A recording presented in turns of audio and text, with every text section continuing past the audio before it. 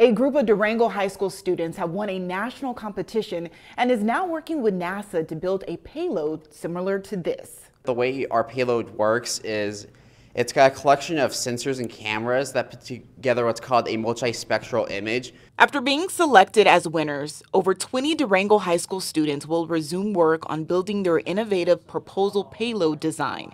Their creation is geared towards enhancing spacecraft landing and will undergo testing by NASA once it's completed this summer.